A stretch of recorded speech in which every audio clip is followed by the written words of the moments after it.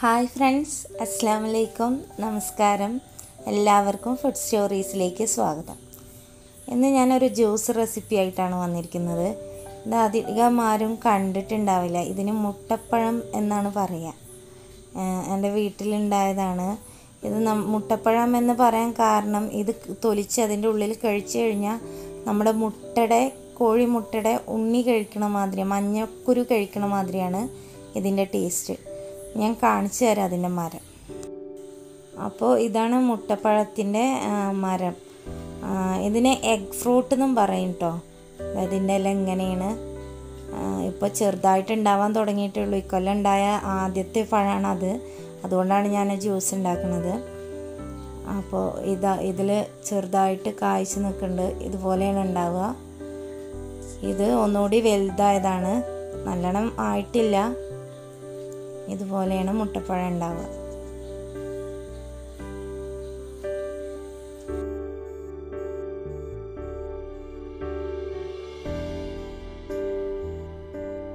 അപ്പോൾ അതിൻ്റെ തൊട്ടടുത്ത് തന്നെ ഒരു പൈനാപ്പിൾ ഉണ്ടായി നിൽക്കുന്നുണ്ട്. അപ്പോൾ ഞാൻ ജസ്റ്റ് നിങ്ങൾക്ക് എല്ലാതും കാണിച്ചു തരികയാണ് ഇവിടെ ഉണ്ടായതൊക്കെ. ഇതൊരു പടവലം ഉണ്ടായി നിൽക്കുന്നുണ്ട്.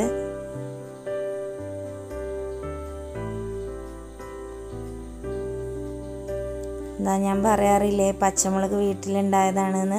ഇതിവിടെ നിറച്ചുണ്ടായി നിൽക്കുന്നുണ്ട്. പച്ചമുളക് ഉണ്ടായി നിൽക്കുന്നുണ്ട്.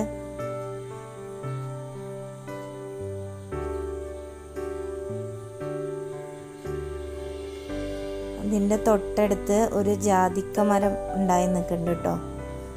അത് എൻ്റെ ബ്രദർ വെച്ചതാണ് ജാതിക്ക. ഇത് ജാതിക്കയുടെ മരമാണ്. അതിൻ്റെ തൊട്ട് പിന്നിലായിട്ട് തന്നെ ഞാവൽപ്പഴത്തിൻ്റെ മരം നിൽക്കുന്നുണ്ട്. ഇതിലൊന്നും ഉണ്ടായിട്ടില്ല കേട്ടോ. ഇത് മല്ലിച്ചപ്പ്, സാധാരണ നമ്മുടെ നാടൻ മല്ലിച്ചപ്പാണിത്. ഇത് കൊടംപുളിയുടെ മരമാണ് കേട്ടോ. നമുക്ക് അധികം സ്ഥലമൊന്നുമില്ല. ഉള്ള സ്ഥലത്ത് എൻ്റെ ഉമ്മയും ഉപ്പയും വെച്ചതാണ് ഇതൊക്കെ. ഇത് കൊടംപുളിയാണ്. ഇതിൻ്റെ ഇല നമുക്കൊരു ചെറിയ പുളി ഉണ്ടാവും. പുളിയുടെ ഇല കഴിക്കുമ്പോൾ ഉള്ള പോലെ തന്നെയാണ് അതിലും ഒരു പുളി ഉണ്ടാവും ഇല. ഇതിലും ഉണ്ടായിട്ടില്ല കേട്ടോ. ഇതുവരെ ഒന്നും ഉണ്ടായിട്ടില്ല. മരം വലുതായി നിൽക്കുന്നുണ്ട്. ഇതിൻ്റെ തൊട്ടടുത്ത് തന്നെ വാളംപുളിയുടെ മരം ഉണ്ട് കേട്ടോ. അത് ഞാൻ എടുത്തിട്ടില്ല. എല്ലാം കൂടി കാണിച്ചാൽ വീഡിയോ ലോങ് ആവുമെന്ന് കരുതിയിട്ട്. ഇത് ജാതിക്കയുടെ മരമാണ് കേട്ടോ. അതിൻ്റെ തൊട്ടടുത്ത് തന്നെ നാരങ്ങയുടെ മരമുണ്ട്. ഇതിൽ നിറയെ നാരങ്ങ ഉണ്ടായി നിൽക്കുന്നുണ്ട്. ഒന്നും പൊട്ടിക്കാനായിട്ടില്ല, നിറയെ ഉണ്ട്. ആ ഒരു സ്പൈസിൽ കുറച്ച് മരങ്ങൾ, കൊടംപുളി, നാരങ്ങ, ജാതിക്ക, നെല്ലിക്ക, അതൊക്കെ നിൽക്കുന്നുണ്ട് കേട്ടോ. നമ്മുടെ നാടൻ നെല്ലിക്ക ഉണ്ട്, അരി നെല്ലിക്കയും ഉണ്ട്. അത് ഞാൻ കാണിച്ചു തരാം.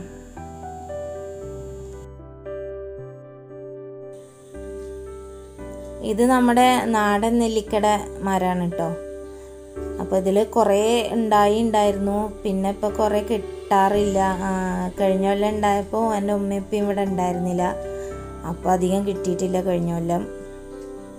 നമുക്ക് ഈ നാടൻ നെല്ലിക്ക കൊണ്ട് അരിഷ്ടം ഒക്കെ ഉണ്ടാക്കാറുണ്ട് കേട്ടോ. ഇത് മുരിങ്ങയുടെ മരമാണ്. മുരിങ്ങ ഇവിടെ 3-4 ഇടത്തുണ്ട്.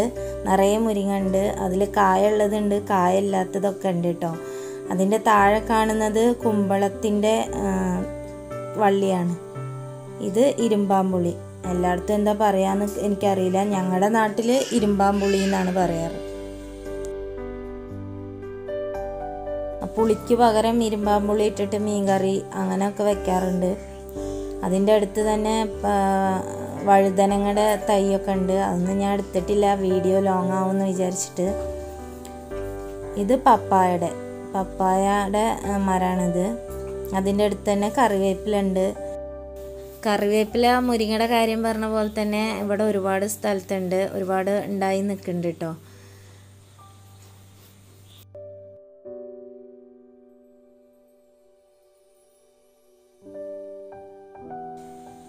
ഇത് കസ്റ്റാർഡ് ആപ്പിളിൻ്റെ മരമാണ്.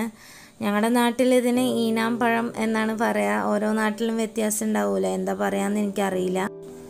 ഇതിന് ചിലയിടത്ത് സീതാപ്പഴം എന്ന് പറയും തോന്നുന്നു കേട്ടോ. എനിക്ക് കൃത്യമായിട്ട് അറിയില്ല. ഞങ്ങളുടെ നാട്ടിൽ ഇതിന് ഈനാമ്പഴം എന്നാണ് പറയാറ്. അതിൻ്റെ തൊട്ടടുത്ത് തന്നെ ഒരു നാരങ്ങയുടെ മരം കൂടിയുണ്ട്. പക്ഷെ അത് നമ്മുടെ സാധാ ജ്യൂസിനുള്ള നാരങ്ങയല്ല, നമ്മൾ അച്ചാറൊക്കെ ഇടുന്ന നാരങ്ങയല്ലേ, വടുപുളി നാരങ്ങ അങ്ങനെയാണ് ഞങ്ങളുടെ ഇവിടെ പറയാറ്. വേറെ എന്തെങ്കിലും പറയുമെന്ന് എനിക്കറിയില്ല. വലുതായി നല്ല വലുതായി വരുന്ന നാരങ്ങയാണ്, അച്ചാറൊക്കെ ഇടാൻ പറ്റുന്ന നാരങ്ങ. അതും ഉണ്ടായി നിൽക്കുന്നുണ്ട്. അതിൻ്റെ ഇല മറ്റേ നാരങ്ങയുടെ ഇല പോലെ തന്നെയാണ്, പക്ഷെ കുറച്ചുകൂടി വലുതാണ് എന്ന് മാത്രം. ഇത് ഞങ്ങളുടെ പാഷൻ ഫ്രൂട്ടിൻ്റെ വള്ളിയാട്ടോ. ഇത് ഇവിടെ ആദ്യം ഉണ്ടായിരുന്നത് മുന്തിരിയുടെ വള്ളിയാണ്. 1-2 പ്രാവശ്യമൊക്കെ ഉണ്ടായി, പിന്നെ അത് പോയി. ഇതിപ്പോൾ പാഷൻ ഫ്രൂട്ട് നല്ലോണം പടർന്ന് പന്തലിച്ച് നിൽക്കുന്നുണ്ട്. പാഷൻ ഫ്രൂട്ട് നമുക്ക് എല്ലാവർക്കും അറിയാം, നല്ല ഔഷധ ഗുണമുള്ള ഒരു ഫ്രൂട്ടാണ്. ഇത് ഷുഗറുകാർക്കൊക്കെ നല്ലതാണെന്ന് പറയും, ജ്യൂസ് അടിച്ച് കഴിക്കുന്നതൊക്കെ.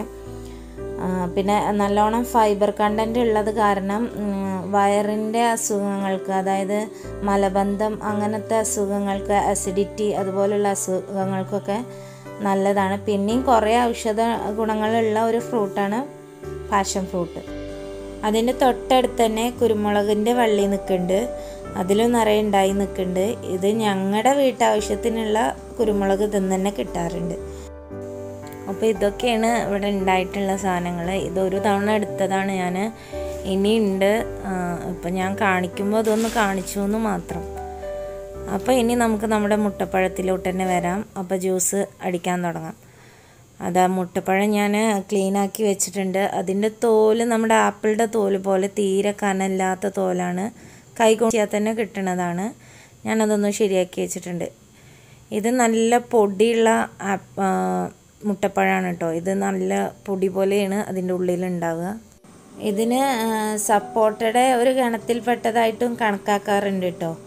ഇതിൻ്റെ ഉള്ളിൽ അതുപോലെ പൊളിച്ച് കഴിയുമ്പോൾ നിറയെ പൊടിയായിട്ടുള്ളതാണ്. അത് കഴിക്കുമ്പോൾ നമുക്ക് വെറുതെ കഴിക്കുമ്പോൾ തന്നെ അത് മുട്ടയുടെ മഞ്ഞക്കുരു കഴിക്കണ അതേപോലെ തന്നെയാണ് ഫീൽ ചെയ്യാറ്. അത് അങ്ങനെ കഴിക്കാനും ടേസ്റ്റാണ്, മധുരമുള്ളത് തന്നെയാണ് കേട്ടോ. അപ്പോൾ നമുക്കിത് ജ്യൂസ് അടിക്കാൻ വേണ്ടിയിട്ട് അതിൻ്റെ കുരു ഒന്ന് കളയാം. ഇതുപോലെ ഒന്ന് ക്ലീൻ ചെയ്തെടുക്കാം. ഇതിപ്പോൾ ഇതാ ഞാൻ നല്ലോണം ക്ലീൻ ചെയ്തിട്ടുണ്ട്. അതിൻ്റെ കുരു ഇതുപോലെയാണ് കേട്ടോ, നല്ല വലിയ കുരുവാണ്. ഇതുപോലെ ഒരെണ്ണം കൂടി ഉണ്ടാവും, അത് നമുക്കൊന്ന് ക്ലീൻ ചെയ്തെടുക്കാം. ഇതിപ്പോൾ എൻ്റെ വീട്ടിൽ ഈ കുരു കുഴിച്ചിട്ടിട്ടാണ് ഇതുണ്ടായത്. ശരിക്കും എങ്ങനെയാണ് തൈ വെച്ചാൽ ഉണ്ടാവുമോ എന്നുള്ളതൊന്നും എനിക്കറിയില്ല കേട്ടോ. ഇതാ ഞാനിപ്പോൾ മുട്ടപ്പഴമൊക്കെ നല്ല ക്ലീൻ ആക്കി എടുത്തിട്ടുണ്ട്. ഇതുപോലെ 2 കുരുവാണ് അതിൻ്റെ ഉള്ളിൽ ഉണ്ടാവുക. ഇനി നമുക്ക് ജ്യൂസ് അടിക്കാൻ തുടങ്ങാം. അതിനായിട്ട് ഞാൻ വേറെ 4 ചെറുപഴം എടുത്തിട്ടുണ്ട്. ഇതിപ്പോൾ നമ്മുടെ വീട്ടിലുണ്ടായതാണ്, അപ്പോൾ തീരെ ചെറുതാണ്, അതുകൊണ്ടാണ് ഞാൻ 4 എണ്ണം എടുത്തത്. അല്ല വലുതാണെന്നുണ്ടെങ്കിൽ ഒരു 2 എണ്ണമൊക്കെ എടുത്താൽ മതിയാവും. ഇന്ന് നമുക്കൊരു മിക്സിയിലേക്ക് ഇട്ട് കൊടുക്കാം.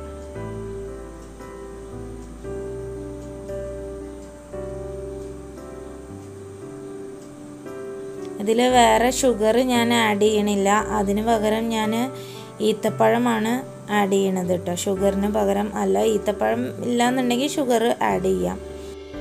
ഇനി ഇതിലോട്ട് ഞാൻ 250 മില്ലിയുടെ 2 കപ്പ് പാലാണ് ഒഴിച്ചു കൊടുക്കുന്നത്. ഞാനിപ്പോൾ ഇത് തിളപ്പിച്ച് വെച്ച് ചൂടാറിയ പാലാണ്, തണുപ്പിക്കണില്ല. എൻ്റെ മക്കൾക്ക് 2 പേർക്കും നല്ല ഇഷ്ടമാണ്, അതുകൊണ്ടാണ് ഞാൻ തണുപ്പിക്കാതെ എടുക്കുന്നത്. നിങ്ങൾക്ക് വേണമെങ്കിൽ അത് കട്ടാക്കിയിട്ട് പാല് കട്ടാക്കിയിട്ട് യൂസ് ചെയ്യാം കേട്ടോ. ഇതിപ്പോൾ ഞാൻ സോക്ക് ചെയ്ത് വെച്ച ഈത്തപ്പഴമായിരുന്നു, 8-10 എണ്ണം ഉണ്ടായിരുന്നു. അതും കൂടി ഇതിൽ ഇട്ട് കൊടുക്കാം. ഇതിനി ഒന്ന് മിക്സിയിൽ വെച്ച് നല്ലോണം അടിച്ചെടുത്തിട്ട് വരാം.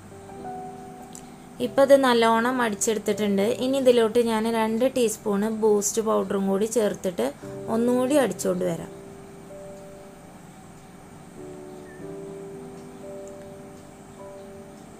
ഇതിപ്പോൾ ഒന്നുകൂടി അടിച്ചെടുത്ത് വന്നതാണ്. നമ്മുടെ മുട്ടപ്പഴം ജ്യൂസ് റെഡി ആയിട്ടുണ്ട്. പാലൊന്നുകൂടി കട്ടാക്കിയിട്ട് അടിക്കുകയാണെങ്കിൽ ഇതിനേക്കാട്ടിലും തിക്നെസ് കിട്ടും കേട്ടോ. അപ്പോൾ ടേസ്റ്റി ആയിട്ട് ഹെൽത്തി ആയിട്ടുള്ള നമ്മുടെ മുട്ടപ്പഴം ജ്യൂസ് റെഡി ആയിട്ടുണ്ട്. ഒരുപാട് ഔഷധ ഗുണങ്ങളുള്ള ഒരു ഫ്രൂട്ടാണ് മുട്ടപ്പഴം. അപ്പോൾ എല്ലാവരും ഒന്ന് ട്രൈ ചെയ്ത് നോക്കുക. കിട്ടുന്നവരൊക്കെ ഇങ്ങനെ ഒന്ന് ട്രൈ ചെയ്ത് നല്ല ടേസ്റ്റി ആയിട്ടുള്ള നല്ല ഹെൽത്തി ആയിട്ടുള്ള ഒരു ജ്യൂസാണ്. അപ്പോൾ എല്ലാവരും ട്രൈ ചെയ്യുക, സബ്സ്ക്രൈബ് ചെയ്യുക, ഒപ്പം തന്നെ ആ ബെൽ ബട്ടൺ കൂടി ഒന്ന് ക്ലിക്ക് ചെയ്യുക. Thank you.